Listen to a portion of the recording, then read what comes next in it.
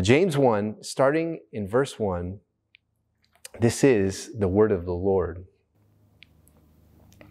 James, a servant of God and of the Lord Jesus Christ, to the 12 tribes in the dispersion, greetings. Count it all joy, my brothers, when you meet trials of various kinds, for you know that the testing of your faith produces steadfastness. And let steadfastness have its full effect, that you may be perfect and complete, lacking in nothing. The grass withers and the flower fades, but the word of our God will stand forever. Let's pray together. Mighty Father in heaven, the book of James tells us that you are a God who gives liberally wisdom to those who ask and who lack wisdom. And Lord, we come to you feeling our lack and wanting you to teach us by your Holy Spirit. And so we pray that you would be our teacher this morning as we look at the opening of the book of James, but also in these months ahead as we study this book. Would you lead us to the things that we need to hear and that would shape us as your people and lead us deeper into knowing Christ. It's in his name we pray. Amen. Well, this morning we're beginning a study through the book of James, and we'll be studying this book through the summer months through August. And the passage that we're looking at together this morning, it really gives a great introduction to the book as a whole. And so this morning I'd just like to give an overview of the book of James, and to do that I want to just answer 4 simple questions for us. And this is what they are. Who wrote the book of James? Who was it written for? Why don't some people like it? And what does it have to say to us? So as an introduction, 4 questions. Who wrote the book? Who is it written for? Why don't some people like it? And what does it have to say to us in Bellingham in 2020? And I'd encourage you as we're coming into this new series, maybe you consider in your own personal devotions to read through the book of James. And if you don't have a habit of reading the Bible on your own, maybe you've never done that before, book of James is a great place to start. It's short. It's practical, it's powerful, it's pretty easy to understand, but beautiful and poetic. And so I'd invite you as we're getting started to read the book of James on your own, and I'll be praying the Holy Spirit opens this book for us and that it's fruitful in our lives. So 4 questions this morning, and the first is this: who wrote the book of James? And you might think the answer to that question is obvious, because right there in verse 1 it says, James, a servant of God and of the Lord Jesus Christ, to the 12 tribes in the dispersion, greetings. So you say, well, didn't James write the book of James? Well, yes, but there are actually 3 Jameses in the New Testament. And so the question is, which of the 3 Jameses in the New Testament wrote this book? Well, the most well-known of those 3 is James, the son of Zebedee. And he's the James that you read about if you read through the Gospels, who was one of Jesus' inner 3 closest friends. And he was there on the Mount of Transfiguration when Jesus was transformed and his glory was revealed to Peter and John and James. And then James was there when Jesus raised a young girl from the dead. But James was martyred fairly early in the life of the church. In Acts chapter 12, we read that he was killed by Herod. And so scholars say it was likely that he was killed too early to write the book of James. So it probably wasn't James, the son of Zebedee. There's a second James, the son of Alphaeus. And we know almost nothing about this James. He is one of the 12 disciples that appear in the lists in the Gospels, but there are no stories written about him. Calvin did think that this James wrote the book of James. But traditionally, the church has said that James was written by a third James, who was the brother or the half-brother of Jesus.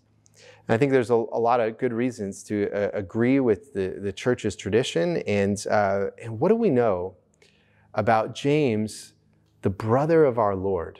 Well, a few things that I want to point out. First, The James who wrote this book was not a believer during Jesus' ministry. Actually, in John chapter 7, it says that Jesus' brothers were kind of mocking him and telling him to go up to the Feast of Booths and to go show everyone his miracles. You know, you should show everyone your miracles and then they'll start believing in you, Jesus. And John makes the comment that for not even his brothers believed in him. So James didn't believe in Jesus during his earthly ministry. And at the crucifixion, when Jesus was killed, Mary was there, but it makes no mention of Jesus' brothers.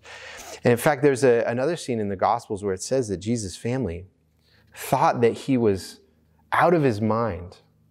And you kind of wonder, you know, maybe James is the younger brother and Jesus gets all this attention and he had all these followers in Galilee. Maybe he was envious of his brother. And for whatever the reason, he wasn't a believer. And I think that's an important point because the book of James is a challenging book. It is a book that calls us to obedience to Jesus. But James knows what it's also like to have a life of disobedience. He knows what it means to have your life changed and that a person can change. And so the question is, well, when did James start believing in Jesus? Well, that's the second thing we know about him. Not only that he was not a believer during Jesus' ministry, but second, that he saw Jesus after the resurrection. And in 1 Corinthians 15, the Apostle Paul has a great chapter on the resurrection. And there's this list of the witnesses who met Jesus after he was raised from the dead. And it talks about the disciples, and it talks about some other apostles. It talks about a group of 500 people. But James is also mentioned there. Jesus made a point to go visit his brother, reveal to him that he was alive, and James saw him. And maybe that was the thing that really changed his life, and he became a believer. And you imagine, you know, the shame that he felt after God has revealed, this is my son. This is the Savior of the world that I've sent. And he's been mocking his brother and saying he's out of his mind and he doesn't believe in him. And he's not following him. But this is the mark of all the apostles, that they were men who had experienced grace. You know, Peter was that way. Peter denied Jesus 3 times. Jesus restored him. He had received grace. The Apostle Paul had persecuted Christians, and he received grace. James, too, had also received grace. And their lives became a picture of the gospel message that they were presenting for the forgiveness of sins and to come and receive grace in Jesus. And this is what God does, is that he takes broken, shamed sinners, and they meet Jesus, and their lives are transformed. And you know what happened to James? Well, there's a third thing that we know about him, is that he became the leader of the church in Jerusalem. And the Apostle Paul, actually, when he became an apostle, he went to Jerusalem to kind of confirm that he had been given the same gospel that the apostles had. And it said that he met with the pillars of the church there, there was Peter and John, and James, who was a pillar, who gave Paul the right hand of fellowship. And James played a crucial role in what's called the Jerusalem Council. And some of you know that we're a Presbyterian church here at Christ Church. And what that means is that we're connected to other churches regionally and nationally, so that 3 times a year I meet with other pastors for what's called presbytery, these presbytery gatherings. And then once a year we have General Assembly, and we come together and we debate theology and talk about church business and church issues.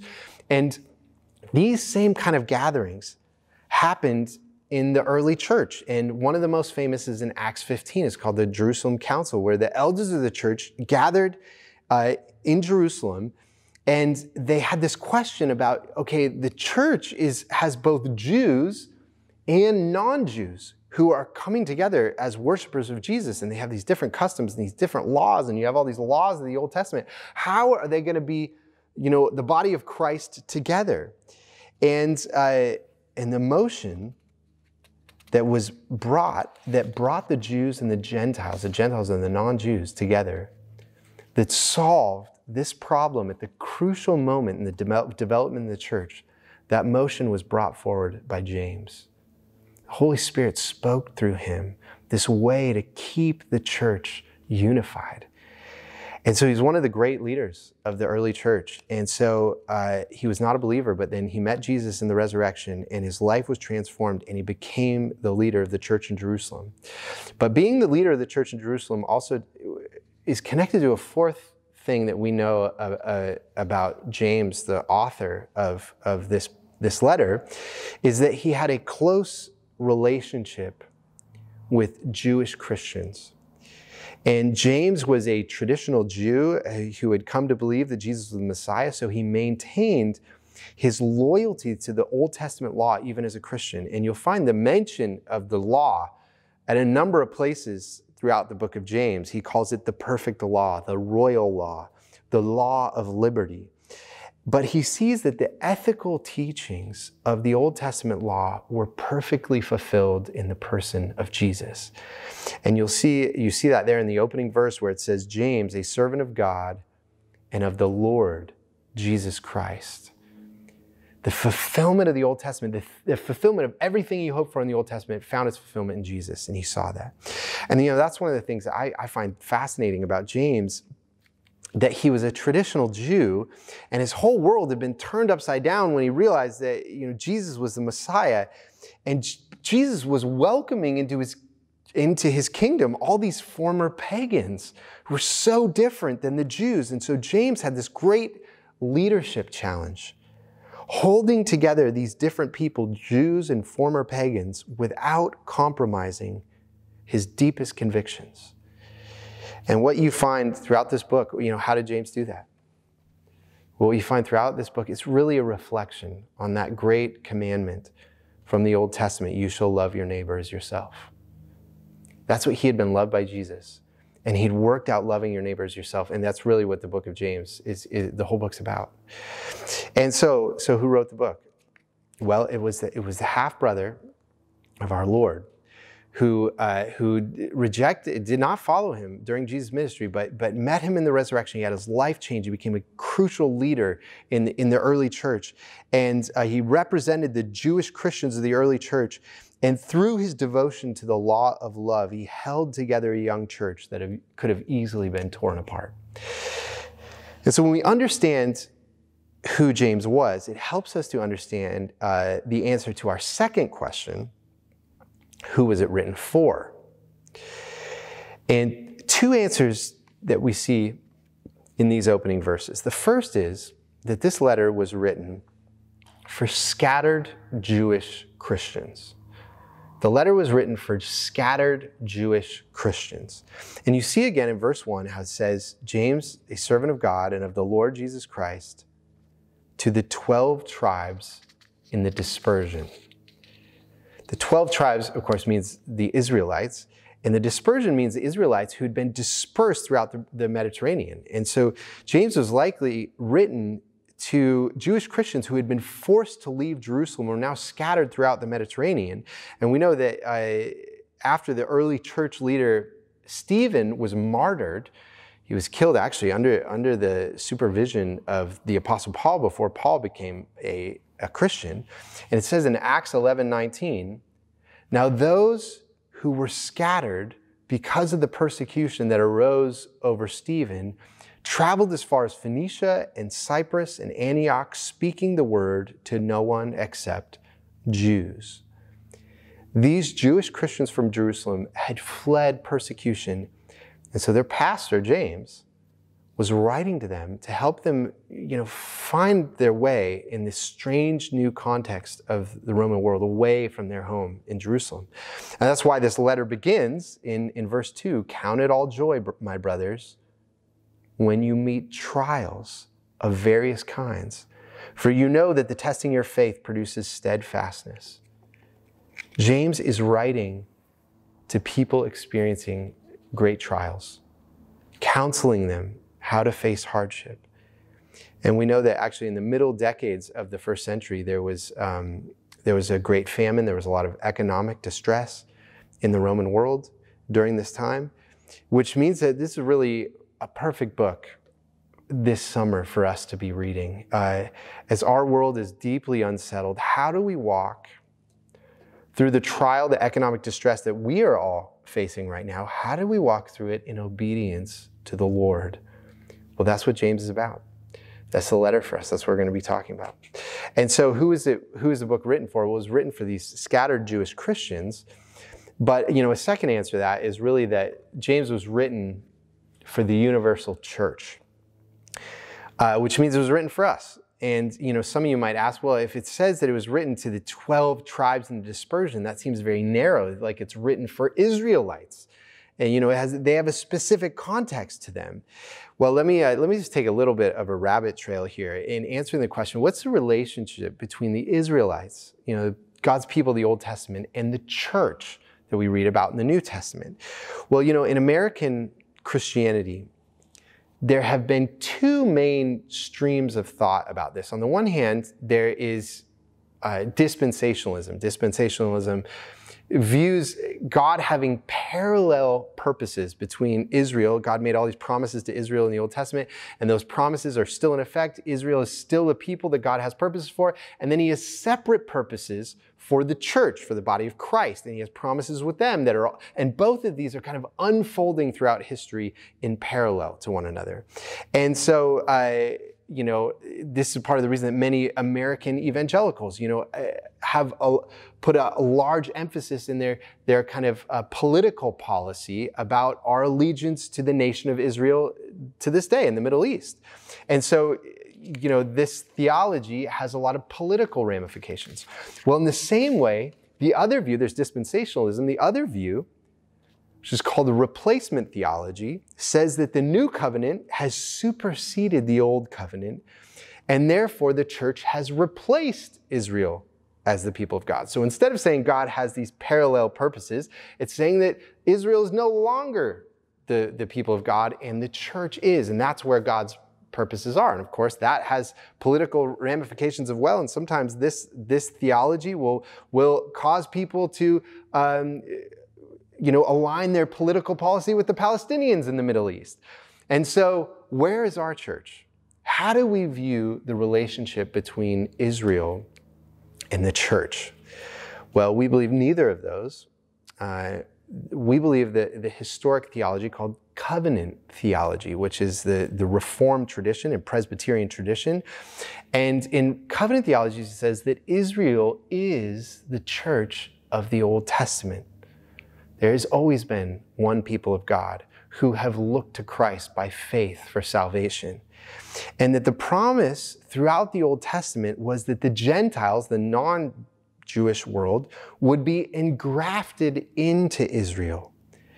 And that's what the promise of the Old Testament says. And so that's how the Apostle Paul envisions it. So when he writes to the Romans, for example, he says that the gospel is first to the Jew and then to the Gentile. We have been welcomed in. And what that all means is that we who are Gentiles have been brought into Israel through Christ, the true Israelite.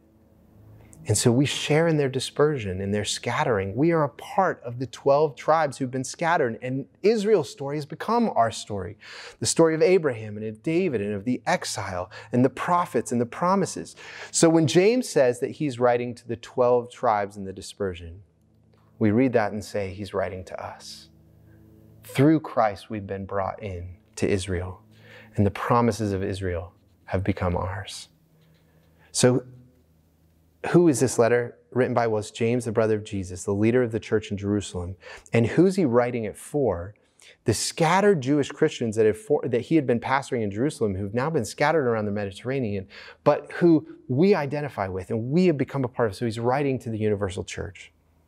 But the book of James has not always received, the reception that it deserves. And so this leads to a third question as we do our introduction into the book of James. Why have people not liked the book of James? Why have people not liked it? And the history of the book of James in the church is interesting. It's often been neglected. If you look at some of the earliest lists of New Testament books, for example, the Muratorian Canon is a fragment that we have from the 2nd century, a list of what books Christians saw as scripture, and James is left off of that list. And it's not so much that people rejected it and said, we don't think James should be in the New Testament. It's just they don't even mention it. It's almost like maybe some of them didn't even know that it existed, or certain parts of the church didn't know it existed. So we're not sure why it was neglected, but later in Christian history, during the time of the Reformation, James became much more scrutinized. And because Martin Luther, who launched the Reformation, had discovered the gospel of justification by faith in Christ alone, that we are justified, we're received, we're accepted by God because of what Christ has done, not because of our good works, but because of his good work on our behalf, that we're saved by grace through faith alone. This is what Paul says. But then Luther discovers this, and then he comes to the book of James, and in chapter 2:24, it says, you see that a person is justified by works and not by faith alone. Now, the relationship between what James says here and what Paul says in Romans and Galatians, we're going to cover that when we get to James chapter 2. But because of this, Luther called James a book of straw. And he even considered whether maybe it should be removed from the Bible. He wanted it at the end of the Bible, though, which I think is crazy to me. And so what is it about James that people had a problem with? Well, a couple things. First, they said that it's short on the gospel. James is short on the gospel.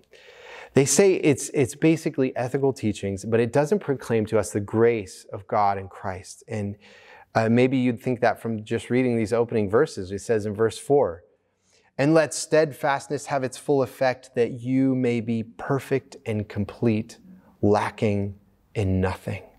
So here James is saying that he expects our lives to be perfect and complete. And you might say, perfect and complete? No, I'm a sinner. I need Jesus. I need his forgiveness, and I need his covering of me.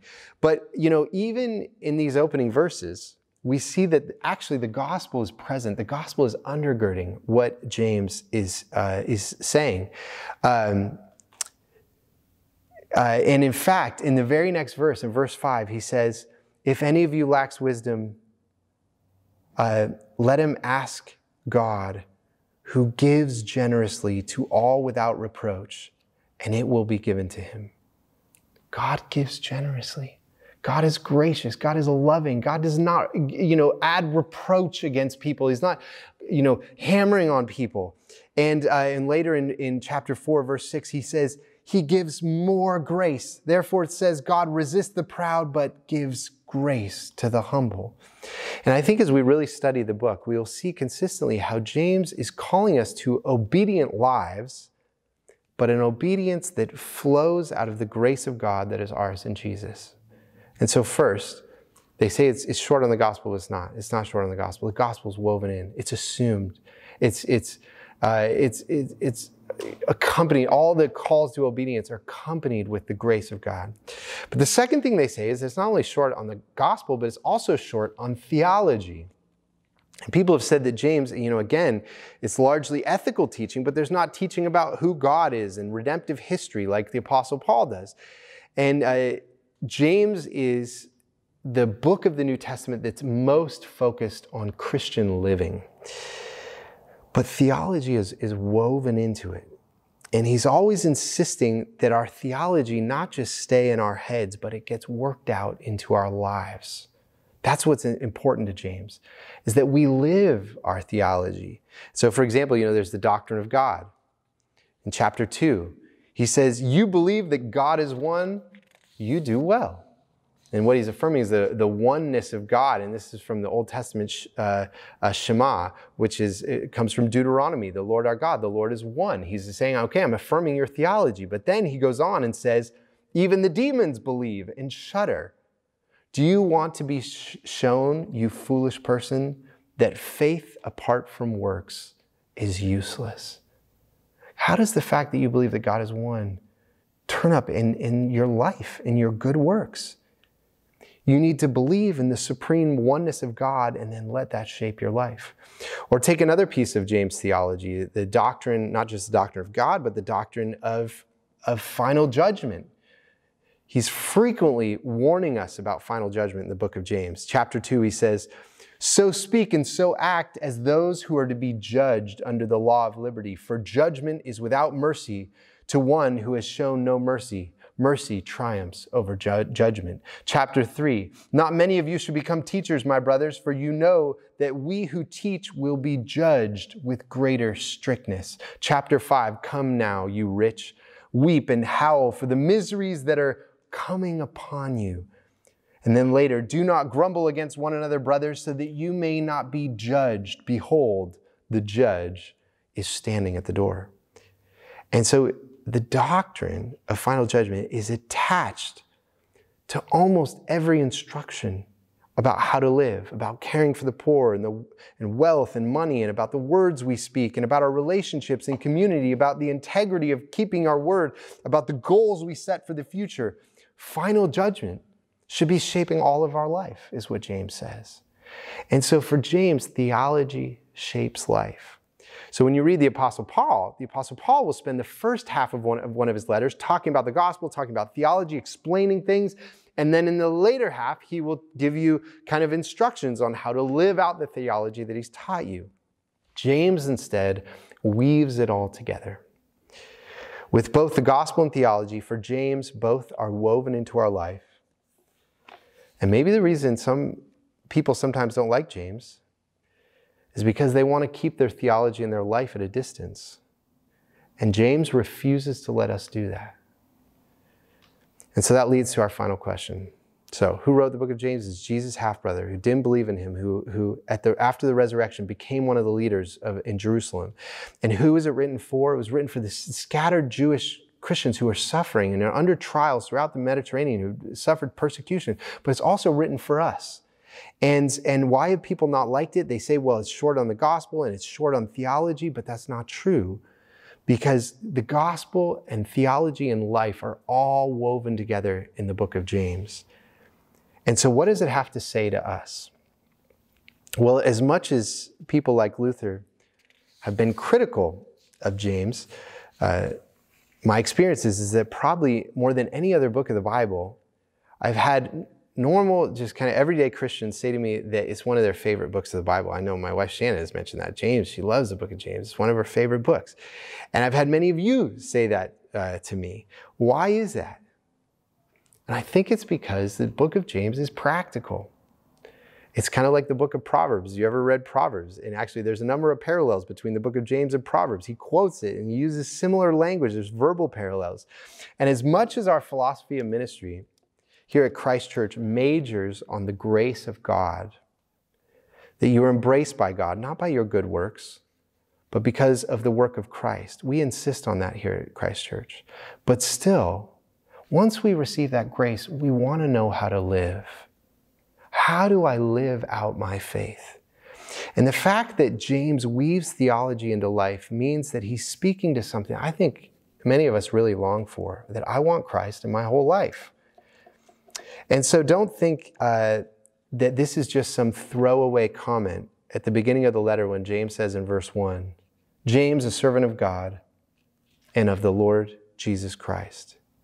Even though James doesn't have long theological passages about the meaning of the cross and the resurrection like Paul does, there is no other New Testament book that has been more influenced by the teaching of Jesus than James.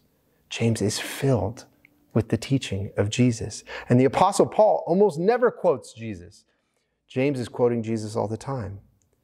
And even in this first passage, what does this sound like? You see verse 4, what I read earlier. And let steadfastness have its full effect, that you may be perfect and complete, lacking in nothing. What does that sound like? That comes from the Sermon on the Mount. Jesus said, you therefore must be perfect as your heavenly Father is perfect. And there are at least 11 other references just to the Sermon on the Mount in this short letter. And I think the reasons Christians love the book of James is because they hear the voice of their Lord and Master in it. His words, his instructions. And they long to be taught and discipled by Jesus. And that is what is offered to us in the book of James. And I believe that as we study this book together, Christ himself will be woven more deeply into our day-to-day lives, and we will learn what it means to have our whole life shaped by him. Let's pray together.